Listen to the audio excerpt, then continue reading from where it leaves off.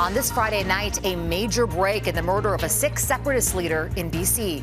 The 3 alleged hitmen charged and their suspected links to the Indian government. Others may have played a role in this homicide. What's being called India's incompetent campaign against Hardeep Singh Nijjar, a global news investigation. The threat of foreign interference, the inquiry commissioner's conclusions about meddling in Canada's elections. In it for the long haul. The morale has not dropped. The vow from pro-Palestinian protesters to stand their ground. And the goal to grow women's hockey. And she scores! The game plan to power the PWHL forward. Global National with Farah Nasser. I'm here today to announce that we arrested and charged 3 individuals for first-degree murder and conspiracy to commit murder in relation to Hardeep Nijjar's homicide.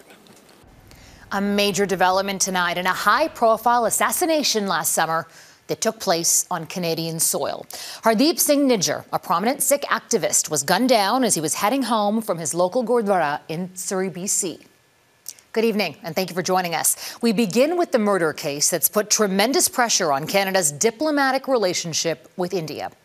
In a highly unusual move last fall, the Prime Minister blamed agents of the Indian state for the murder of a Canadian. And tonight, 3 men, all Indian nationals, are in custody. We've got this story covered for you from multiple angles tonight. We're going to begin with Jeff Semple, who's in Surrey, BC. Jeff, what do we know about the links to the Indian government? Well, Farah, Hardeep Nijjar was shot and killed in the parking lot of his Sikh temple here behind me, and sources close to the investigation say they believe India's foreign intelligence agency may have been responsible. It's the news Hardeep Nijjar's friends and family have been waiting a year to hear. So I think there's a mixed feeling, one of relief, but also one of concern as to what will Canada do to kind of curb this issue of public safety that we're facing. Nijjar was president of one of Canada's largest Sikh temples with tens of thousands of members. The murder sent shockwaves across this community and triggered an international firestorm. Today I'm rising to inform the House of an extremely serious matter. The Prime Minister accused Indian government agents of Nijjar's murder, but Justin Trudeau provided no details or evidence to support that claim, which India furiously denied. Today, the RCMP backed up that allegation. Thank you all for joining us today. Police arrested 3 Indian nationals in Edmonton, accused in the murder, and released these photos and videos of their vehicles. Sources say the alleged hitmen entered Canada on student visas, but are actually suspected members of organized crime. And sources believe they may have been acting on orders from India's Foreign Intelligence Agency, which reports directly to India's Prime Minister. There are separate and distinct investigations ongoing into these matters, certainly not limited to the involvement of the people arrested today. And these efforts include investigating connections to the government of India. Under the Modi government, India has just become much more assertive and aggressive. Nijjar was a high-profile member of the international Khalistan movement, campaigning for an independent Sikh state in India's Punjab region. From the Indian government's perspective, they have sort of viewed now what we would call activists as extremists, as threats to their national security. For years, the Indian government had called for Nijjar's arrest, claiming he was the leader of an armed separatist group launching attacks in India, including this one targeting a cinema. But sources say Indian officials provided no credible evidence to support those claims. Sources say the evidence points instead to a covert campaign by Indian officials to silence prominent Sikh separatists abroad. They think they can get away with it simply because history has proven that perpetrators and states are rarely held accountable for acts of transnational repression. This international law expert points to the United States, where a similar alleged assassination plot against this Sikh activist was thwarted last year. These threats are continuous. India reportedly blamed rogue intelligence officials, and unlike Trudeau, the U.S. downplayed the Indian government's involvement. Considering the growing importance of India, and Modi is being received in the West, with open arms, and the red carpet is being rolled out. She says Indian officials may have sought to insulate themselves by hiring contract killers, but not without risk. They need to reach out to some unsavory characters. And then there's the security of the operation isn't very good because it could already be compromised by Western intelligence, or who knows, you can get someone who's indiscreet. But even if the RCMP has evidence of Indian government involvement, its consular officials are protected by diplomatic immunity. The uncomfortable truth is that a foreign diplomat who might have participated in a serious crime cannot be charged, they cannot be detained or arrested. Publicly, the RCMP refused to comment on India's role in Nijjar's killing, but said Indian officials haven't exactly been helpful. Well, I'll be frank, I'll characterize that collaboration as rather challenging and difficult for the last several years. And representatives from Surrey's Sikh community held a press conference here late today, and they called the arrests an important first step, but said that they will not rest or feel safe here until those responsible for orchestrating this attack, in their view, representatives of the Indian government, are finally brought to justice. Farah? Jeff Semple in Surrey, BC. Thank you, Jeff. We go next to our Ottawa Bureau Chief, Mercedes Stephenson, on the national security angle here. Mercedes, how significant are the security implications of today's arrests? Well, Farah, they're tremendously significant on a number of levels. First of all, it raises the question of how these individuals had been in Canada, we're hearing, for 3 to 5 years potentially without being detected. Who were they? Why were they connected to the Indian government, as is being alleged they may have been? Who recruited them? That's going to be a huge question, because if that person is a diplomat who is working for the Indian government, if they were in fact acting on behalf of the Indian government, they could have diplomatic immunity. Beyond that, there's questions about the foreign student program now. If these individuals were able to come in on foreign student visas without being detected, there will be questions about what the security around that program looks like and whether or not it's vetting people carefully enough. And of course, then there's the question of how many other plots there might be against other Canadian citizens and whether the RCMP and CSIS have enough resources to foil those plots. Mercedes, now politically, does this validate what the government's long claimed, and how is it going to impact Canada's relationship with India going forward?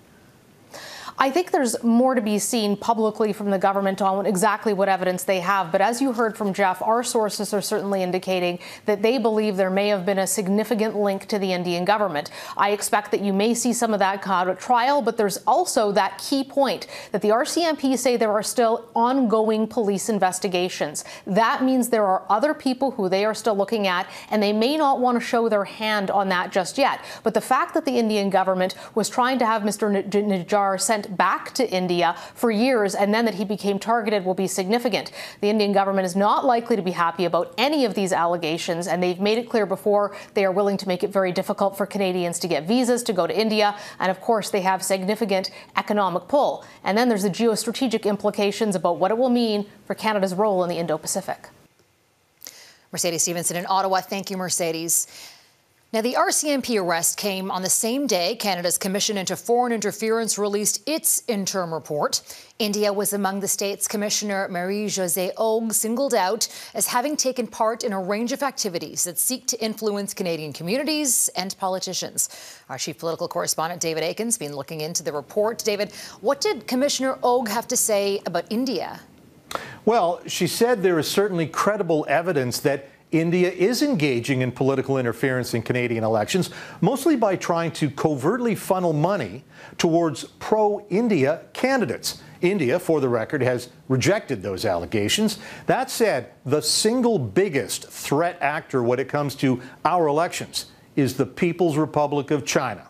She says, make no mistake, foreign interference did occur in the last 2 elections, but she finds that it did not undermine the integrity of the electoral system. And she says the Liberals would have won both elections with or without foreign interference.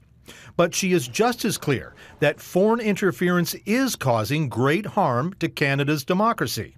The acts of interference that occurred, some of these acts have been established while others remain only suspected, are a stain on our electoral process.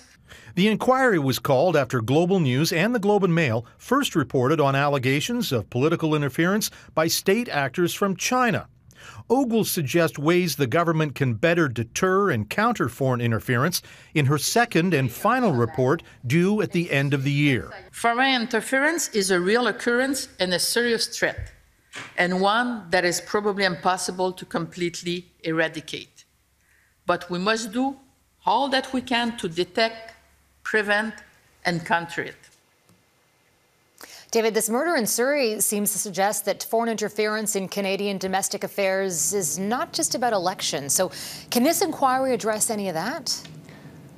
Not really. Justice Ogle has been given a very specific mandate to focus only on the 2019 and 2021 elections. But the murder in Surrey did come up during the inquiry's public hearings. A coalition of groups representing Sikh Canadians, they did have standing in this inquiry. But addressing that broader issue of intimidation by foreign actors, that's really a question for the government. We're going to continue to do everything we can do to detect and disrupt this foreign interference. And we're the first government that has put in place a series of measures, including the report of Commissioner Hogg, the preliminary report that was released on Friday. And opposition parties are also pushing the government on the same issue. Farah. David Akin in Ottawa. Thank you, David. There are indications tonight of a possible agreement between Israel and Hamas to de-escalate the crisis in the Middle East. Talks are scheduled this weekend between the two sides in Cairo, Egypt. Still, though, tanks remain parked on the border with Gaza as Israel's invasion of the southern city of Rafah looms. Israeli Prime Minister Benjamin Netanyahu has vowed total victory in Gaza. But tonight, the indications are that some compromises may be in the works. The Associated Press is reporting a potential phased de-escalation. The first phase would have female civilian hostages be freed in exchange for Palestinian prisoners in Israel. And if that happens, then 6 weeks after, all remaining hostages would be released in exchange for more prisoners. And then the third phase would see the return of the remains of the deceased hostages. Student protests expand ahead, the campus demonstrations that are growing across Canadian universities. Protests against the conflict in Gaza are spreading across Canadian university campuses.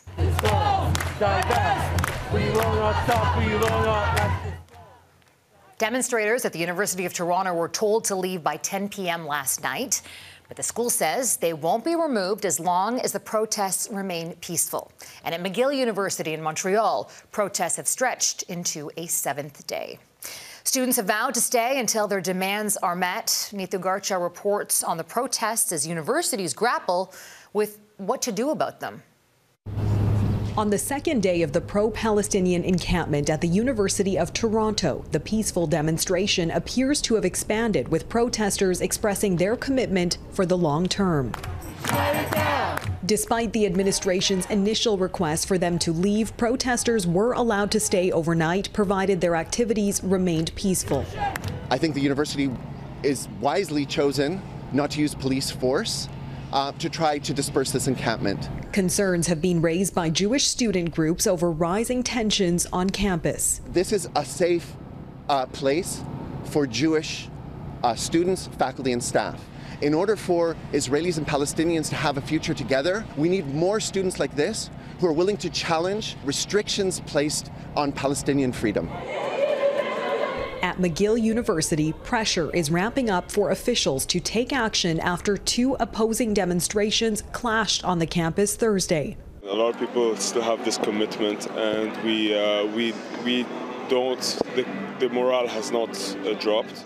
With calls from Jewish groups for universities to enforce existing policies against harassment and intimidation, the encampment demanding McGill divest from companies with Israeli ties is in its 7th day. Those funds are directly leading to bombing campaigns, to militarization, to blocking aid deliveries. So they're participating actively and materially in the war and in the genocide. At the University of British Columbia, a growing encampment is in its 5th day, also calling for divestment and for the university to join a global academic boycott of Israeli universities. Students plan to continue their demonstration until those demands are met. Neethu Garcha, Global News, Vancouver. the prelude to an assassination. Coming up, what's being called India's coercive campaign against Hardeep Singh Nijjar, a Global News investigation. We're turning now to our top story in the arrest of 3 Indian nationals in connection to the killing of BC Sikh leader Hardeep Singh Nijjar. Jeff Semple joins us again from Surrey, BC. Jeff, you, along with the Global News investigative team, have been looking into the lead-up to Nijjar's murder last June. What have you learned? Well, Farah, our investigation has found that Nijjar's murder was the culmination of a years-long campaign by the Indian government that our sources have described as both coercive and incompetent. 5 years before Hardeep Nijjar was murdered, sources say Indian officials sent an urgent message to the RCMP, claiming India was about to be attacked by a terrorist bomb plot. To stop it, the RCMP needed to arrest Nijjar immediately. So the RCMP took the BC Sikh leader into custody. But sources say it quickly became apparent India had no credible evidence against him. So the Mounties released Nijjar. But India didn't stop there. India is emboldened. They are becoming a regional powerhouse, and they want to be taken more serious. For almost a decade, Indian officials filed extradition requests and Interpol notices demanding Nijjar's arrest, claiming he was the mastermind behind an armed Sikh separatist group planning attacks on India. In 2015, India claimed this video was evidence of Nijjar organizing a weapons training camp in BC. Sources say the RCMP investigated, but found no evidence to support the claim from India's intelligence agency. I would say they're not known as a very good intelligence agency. There's certain countries that Canada knows you have to take their information with a grain of salt. And some of their evidence was also allegedly obtained through torture. This permanent resident of Canada and friend of Nijjar's returned to India for his wedding in 2016. He says he was arrested, tortured, and later released. But his lawyer says India is not allowing him to return to Canada. There's a lot of torture. There's a lot of confessions that are solicited under torture. And India presents these dossiers and expects everyone to act upon them. Canada's Sikh community is the largest outside of India. And the Indian government has long alleged that Canada is a hotbed of militant Khalistan separatists, pointing to public campaigning for an independent Sikh state in India, and blaming Canada for attacks such as the Air India bombing 40 years ago that killed 329 people, mostly Canadians. There's a grain of truth in this.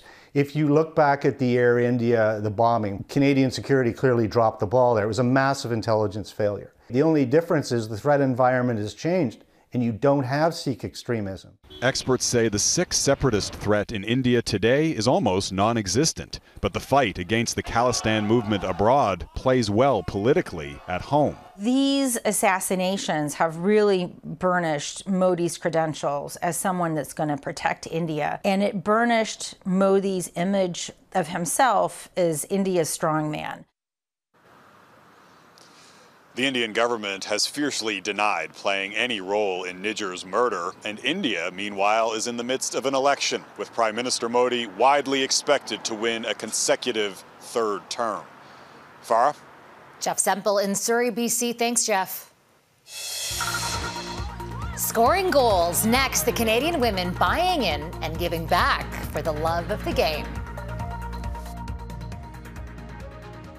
The pursuit for the Professional Women's Hockey League's ultimate prize, the Walter Cup, is heating up. 3 teams are chasing the final 2 playoff positions this weekend. But throughout the entire inaugural season, 2 Canadian players have gone above and beyond to help grow the game.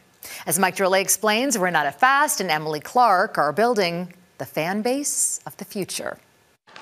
In close now, Fast shoots, she scores! For years, Renata Fast wondered what could be for her hockey career. There was U.S. college hockey, the Olympics, and not much in between. So the only thing I really aspired to do was to play on that national team. Wade Keller wanted to call, and Clark scores! Emily Clark could roof a puck like few others. Top shelf beauty! Yet she knew skill could only take her so far. Yeah, growing up you want to be the first girl in the NHL, and then at some point, whether you realize it or not, that dream just kind of fades and it's not a reality, so you don't really even think about it because it wasn't a dream that you could have. Well now, as the inaugural PWHL season comes to an end, they can see the dream clearly. Nothing has come easy for the women of the PWHL. From league conception to first puck drop, it was only 6 months, so they didn't have time to come up with team names or anything beyond basic jerseys. But sometimes challenges create opportunities, and now the league can evolve with input from its fervent fan base. Players like Fast and Clark are doing their part by hosting families they've met through various charities and hockey leagues at each game. As Olympians, they know they're role models to young boys and girls, but now, with a league of their own, they've become ambassadors to the sport. I'm so excited to watch it grow. Grow indeed. Fast also works in development with the Burlington Girls Hockey Club, which is thriving in part because of the PWHL. When you see some of the footage and stuff coming out of the PWHL games, it's flooded with Barracudas jerseys, Oakville Hornets jerseys. Like, you see them, they just stick out because you see them there. So it means it's drawing the attention a lot of these girls. A lot of girls with big dreams and no more limits. Mike Drolet, Global News, Toronto. And that's Global National for this Friday night. I'm Farah Nasser. Tonight's Your Canada is downtown Calgary, and we love seeing your Canada, so please keep emailing us your photos to viewers@globalnational.com. Until tomorrow, take care of yourselves and take care of each other. Good night.